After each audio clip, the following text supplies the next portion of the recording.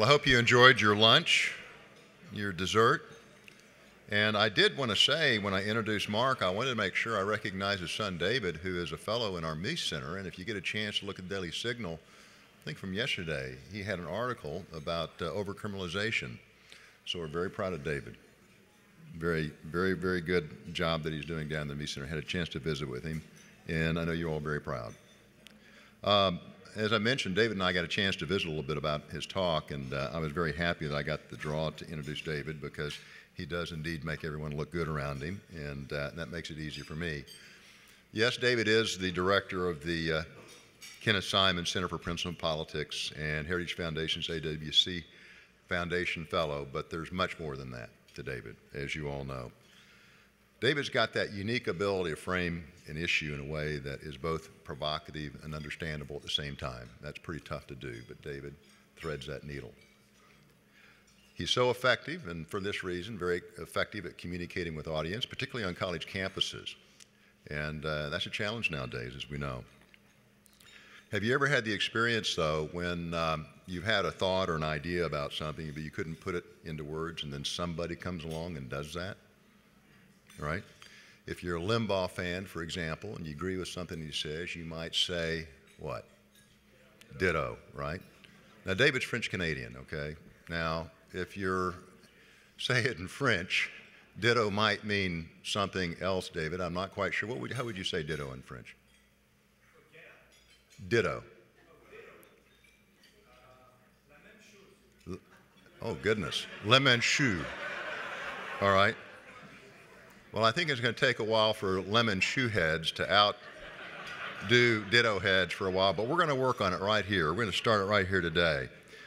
So with that, what I'd like us for all to do is give David a warm welcome up to the stage right now. David, thank you for coming.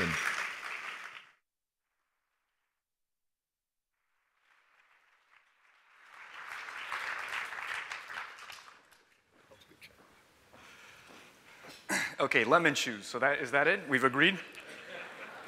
Thank you, Brett, for that very generous introduction. It's very nice to be here. I was having a lot of fun until they showed that video, which got me a little bit worried, because I take the lesson to be is we should turn to Canada for guidance. And if we do that on healthcare, I don't think it's going to work out all that well. So I hope it only applies to skating rinks. So we're going to talk about Trumpism and conservatism today, which is a very difficult subject to tackle, because I've come to realize in the past few months that it is almost impossible to say anything about our current president without offending or upsetting someone, even when you're talking to heritage donors. So I thought that I would begin by making a non-controversial claim. Donald Trump is a controversial figure. And as such, he gets a lot of attention. Too much, in my estimation. The press, in particular, has been obsessed with him ever since he pulled off what is, without a doubt, the greatest electoral upset in American political history. They follow his every move, and they report feverishly on his every tweet. His ideas, as a result, haven't received the attention they deserve. What I would call Trumpism, that I define as the political lens through which Donald Trump looks at the world, remains a somewhat nebulous idea in the minds of most. Conservatives, in particular, remain unsure what to make of it. To put the matter bluntly, is this a hostile takeover of the Republican Party to which we've laid claim since the Reagan era? Or does this represent perhaps an allied political force that can be managed and absorbed? In my brief remarks today, I propose to do two things. First of all, to define Trumpism so that we know what we're talking about. Second, and this is my argument, I think that Trumpism and conservatism should fuse, that they should go together. To put it in different terms, I think that conservatism needs a good dose of Trumpism, but I also think that Trumpism needs a good dose of conservatism. And that I think that America, the Republican Party, and the right would be much better off if we took the best elements of each one and combined them. That's my premise today. Now, in framing it this way, of course, I open myself up to two obvious objections, one from the right and one from the left. The objection from the right, if you read the chattering classes in Washington, D.C., is that there is no such thing as Trumpism. All there is Donald Trump the man, whose mind is filled with an incoherent mishmash of half-baked conspiracy theories, barely digested ideas, and various simple-minded slogans he's picked up along the way. The Onion recently had a little story, the title of which I thought was pretty amusing. They said that Trump reassures the nation that he decided to bomb Syria after carefully considering all his passing whims. I think this is incorrect. If you read his speeches, if you follow him in the past 2 years, so he formally announced in June of 2015, but he started campaigning softly in January of 2015 at the South Carolina Tea Party Convention, you start to realize that there's a coherent core set of ideas that run through all of his speeches. In other words, I think it's possible, I think it's necessary to separate the wheat, the core substantive ideas that define the worldview, from the chaff, the heckles, the provocative statements, the careless tweets. I think that the beginning of wisdom, if you want to understand Trumpism, is to adopt the following rule. If Trump says it once, ignore it. I therefore don't think it's a core pillar of Trumpism that we should punish women who get abortions, or that we should blame the JFK assassination on Rafael Cruz. I think you can set these things aside. The other objection, of course, to having a talk on Trumpism comes from the left. They would say, why do you need to define it? We all know what Trumpism is. It's ethno-nationalism. It's white nationalism, or to put it in simpler terms, it's the rebirth of Nazi fascism in America. This is the rhetoric they've adopted. I think this is an idiotic statement beyond belief. There is much to criticize about Donald Trump, but the claim that he's a white nationalist is completely unsubstantiated. Not once in the entirety of the campaign did he imply, much less say, that America at its core is a white nation. Reread his inaugural address, you'll find the following line. When you open your heart to patriotism, there is no room for prejudice. I've read Mein Kampf. I guarantee he didn't take it from there. If anything, that sounds like something Obama could say. So what then is Trumpism? I would define Trumpism as being constituted of 3 pillars. First of all, it's a way of looking at how America relates to other countries. This is the America First nationalism. Second, it's a way of looking at our domestic politics. This is the populism. And third, it's a temperament that is bold, aggressive, and confrontational. Allow me to unpack. The first one. The setting for Trumpism is a world of competing nation states with divergent interests that clash against one another. And the promise of Trumpism, as he put it time and time again during the campaign, is we are in competition with the world and I want America to win. Donald Trump doesn't delude himself into thinking that there is a global community of nations working in harmony to address the joint challenges of the 21st century.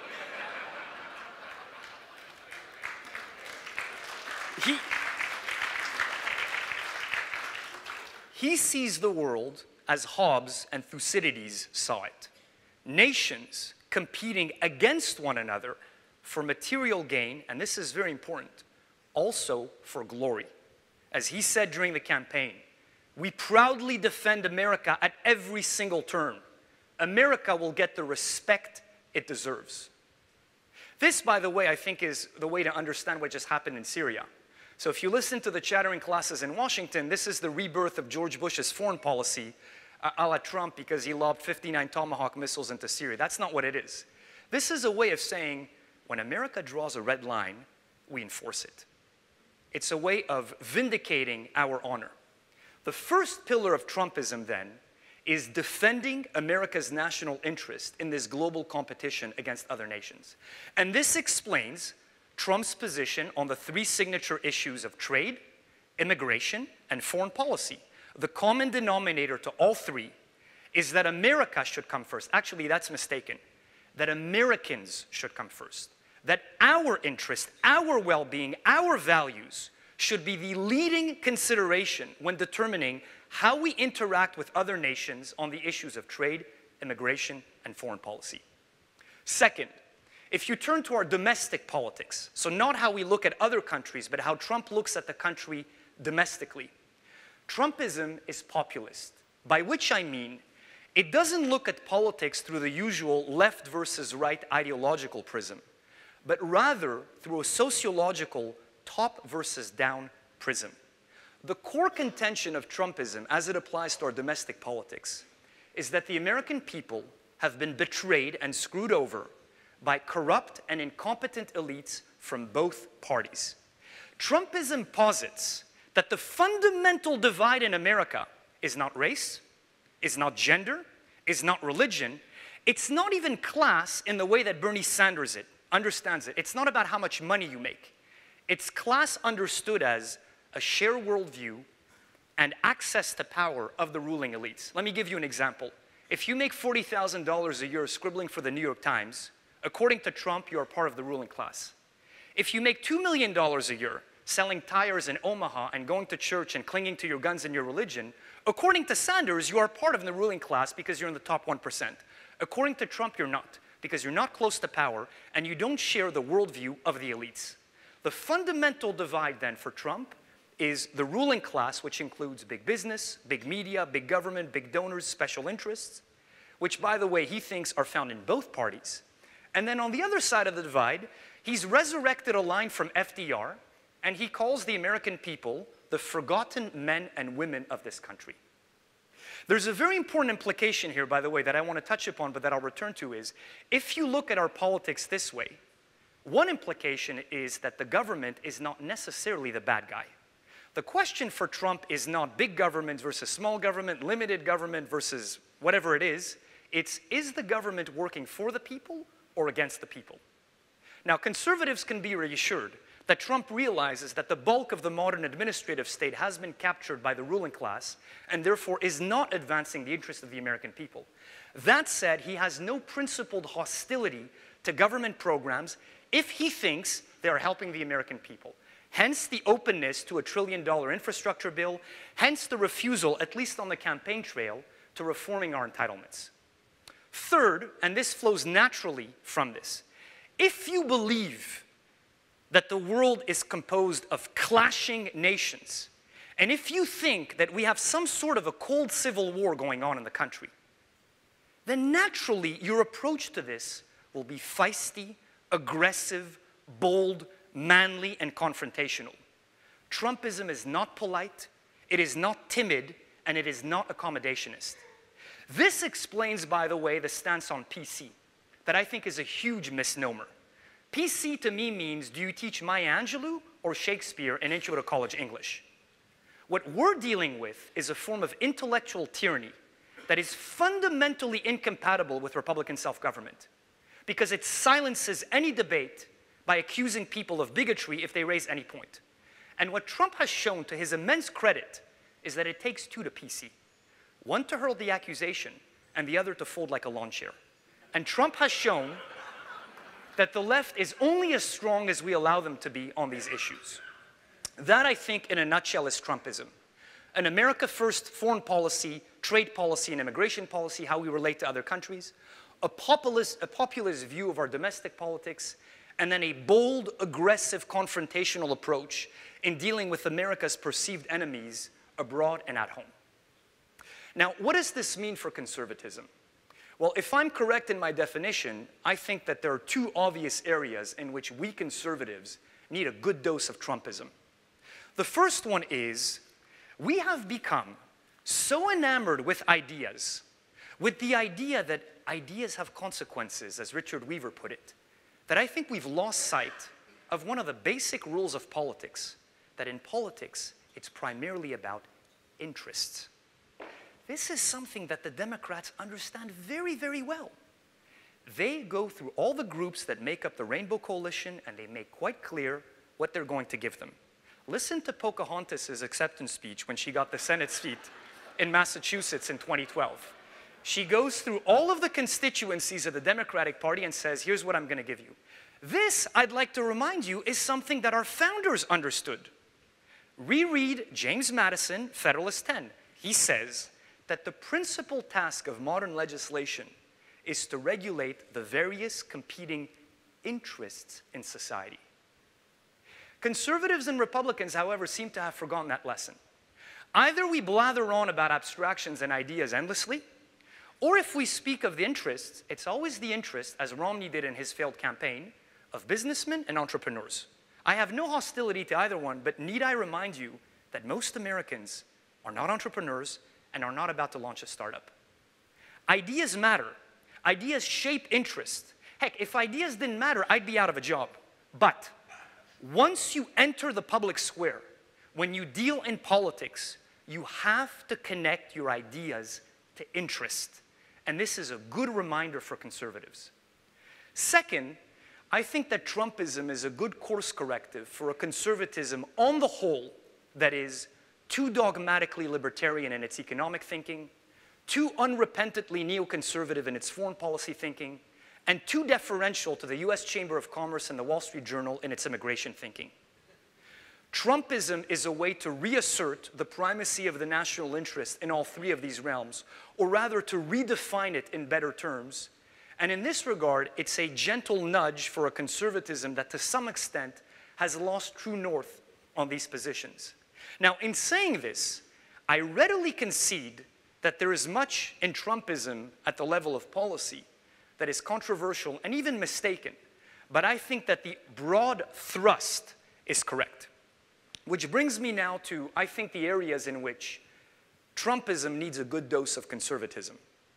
First of all, Trumpism is kind of thin on ideas. I think Trump, the big picture is good, but the more granular you go, the more you find bad ideas or no ideas. We saw this on display a few weeks ago. Look, repeal and replace is a fantastic campaign slogan.